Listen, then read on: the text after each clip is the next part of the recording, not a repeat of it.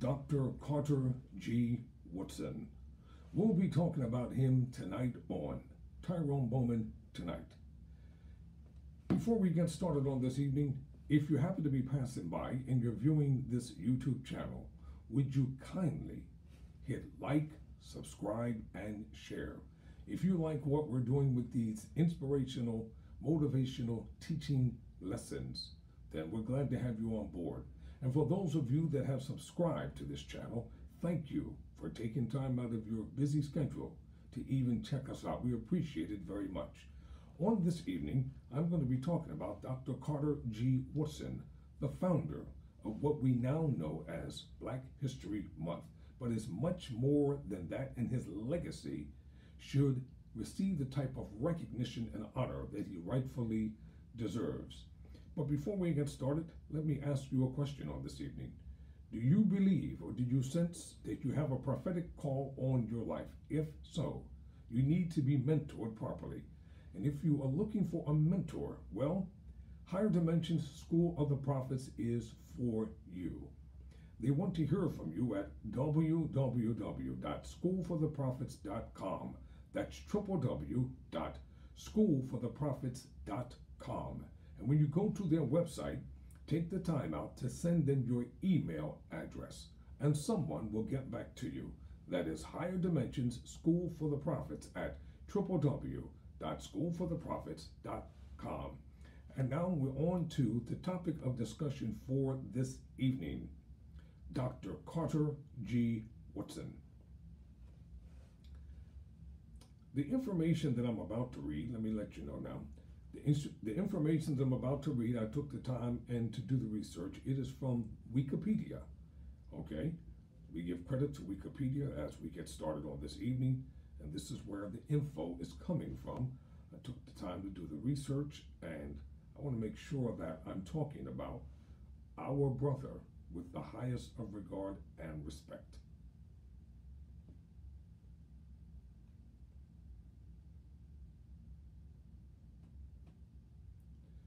And for those of you who may be just tuning in, I'm Tyrone Bowman, your host for Tyrone Bowman Tonight, and this is what is commonly known as Black History Month.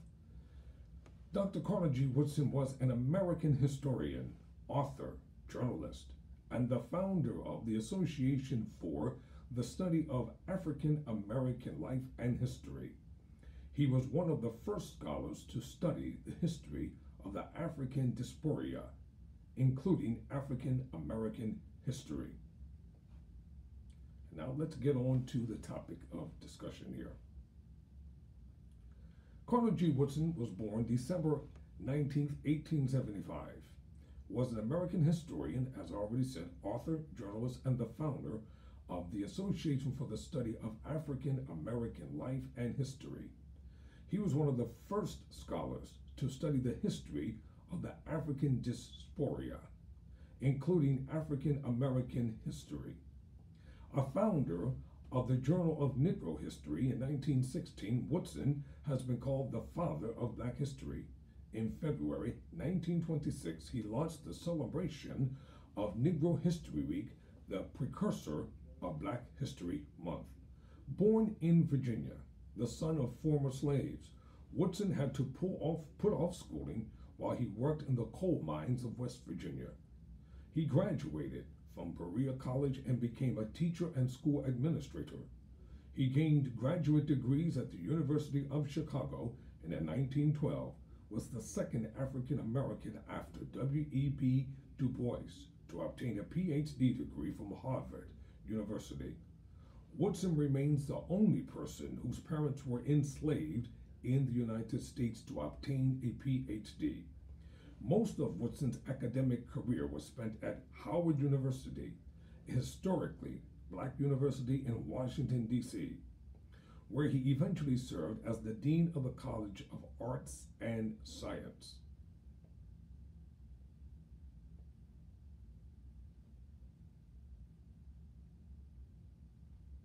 Convinced that the role of his own people in American history and in the history of other cultures was being ignored or misrepresented among scholars, Woodson realized the need for research into the neglected past of African Americans, along with William D. Hartgrove, George Cleveland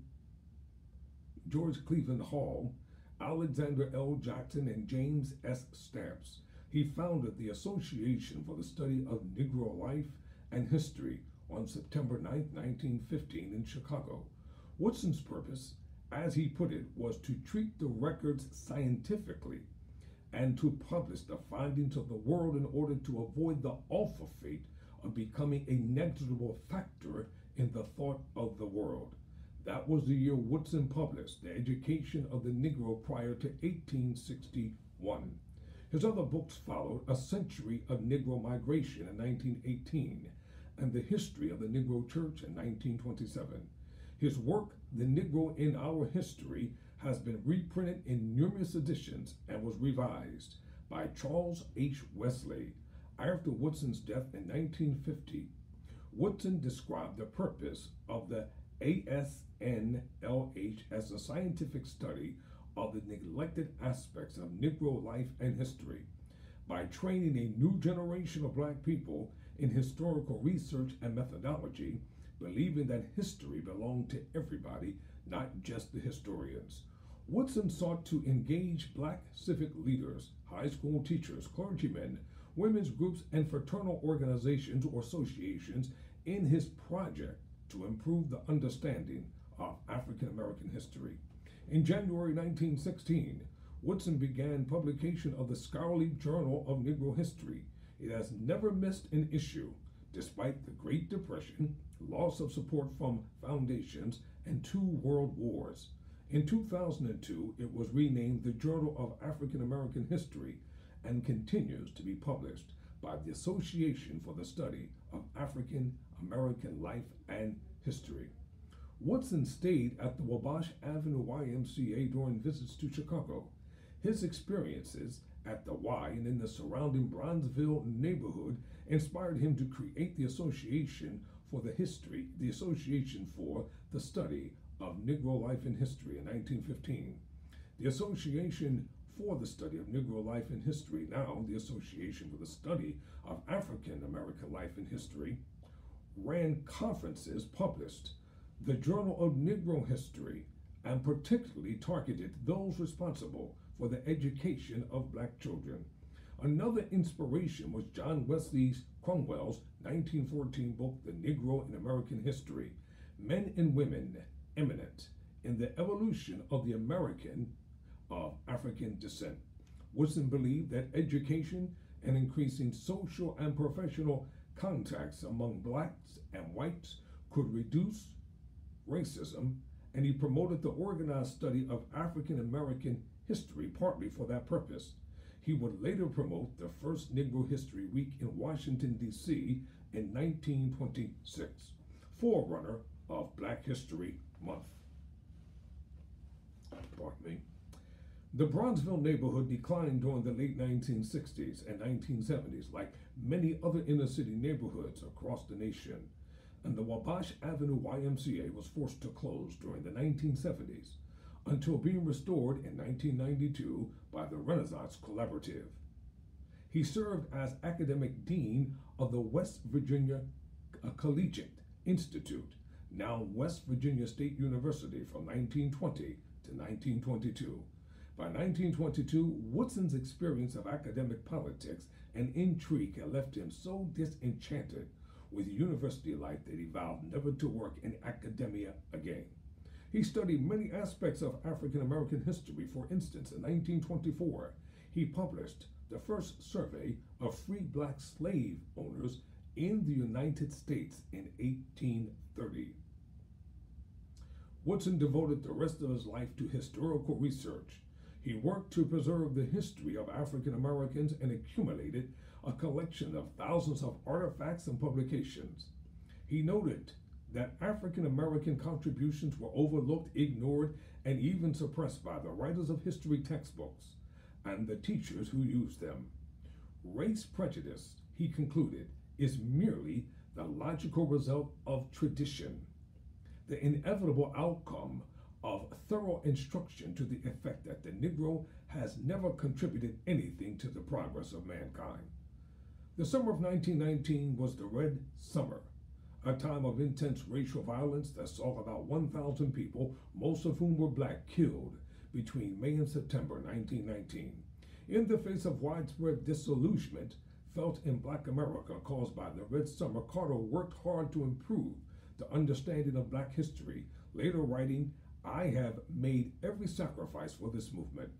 I have spent all my time doing this one thing and trying to do it efficiently."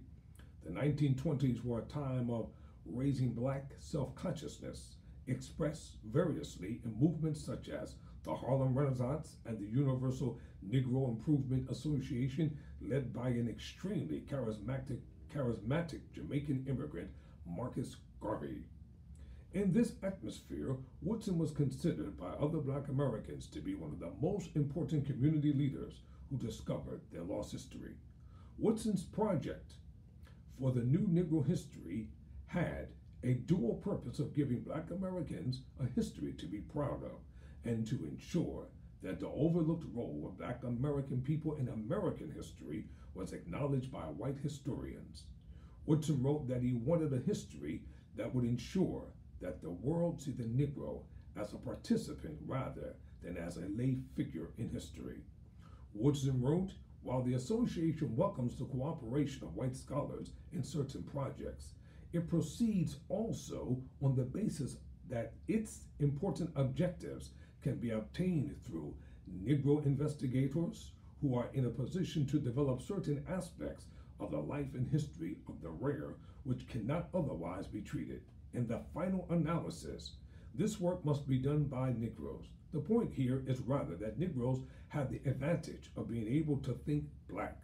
Woodson's claim that only black historians could rarely understand black history anticipated the fierce debates that rocked the American historical profession in the 1960s.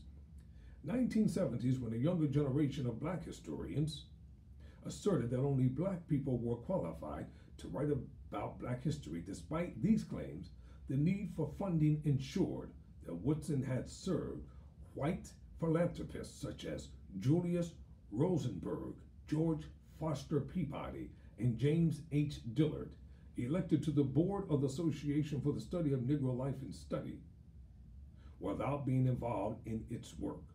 Some of the white board members that Woodson recruited, such as the historian Albert Bushnell Hart and the teacher Thomas Jesse Jones, were not content to play the passive role that Woodson wanted, leading to clashes as both Hart and Jones wanted to write about black history.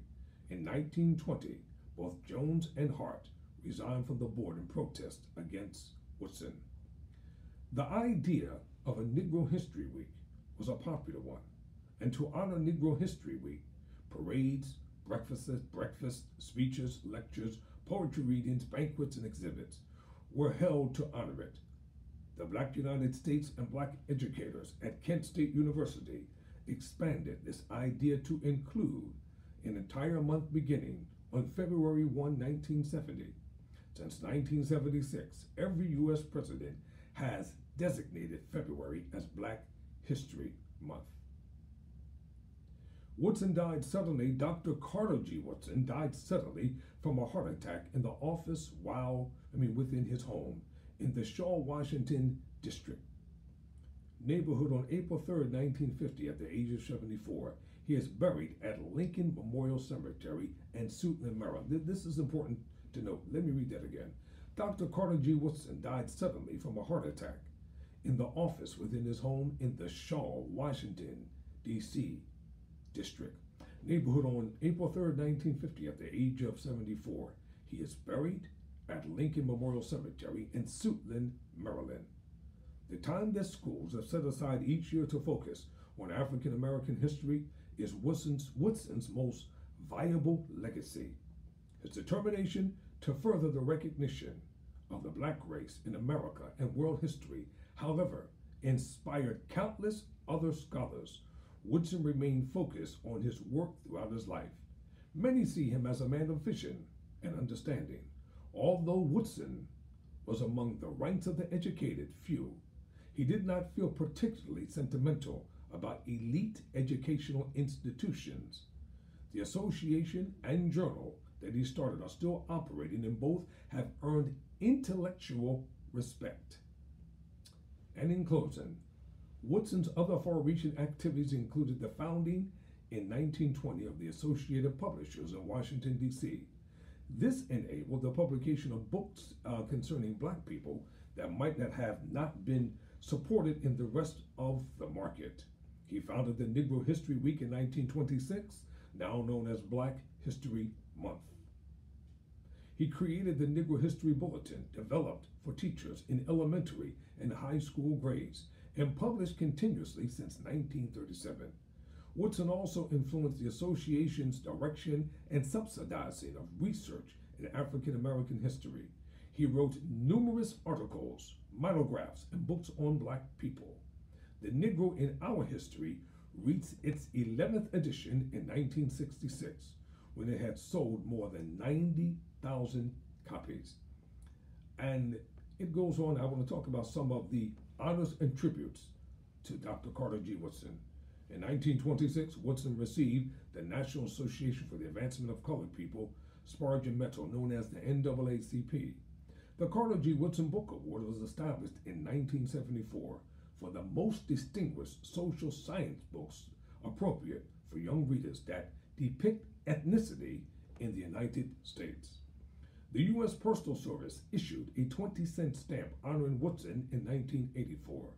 In 1992, the Library of Congress held an exhibition entitled Moving Back Barriers, the Legacy of Carter G. Woodson. Woodson had donated his collection of 5,000 items from the 18th and 19th and 20th centuries to the library. His Washington, D.C. home has been preserved and designated the Carter G. Woodson Home National Historical Site. In 2002, scholar Molif Kinte Asante named Carter G. Woodson on his list of 100 greatest African Americans. And as you all know, on February 1st, 2018, he was honored with the Google Doodle. So ladies and gentlemen, there you have it, a tribute to the founder of Black History Month. I'm Tyrone Bowman. Never surrender, never quit.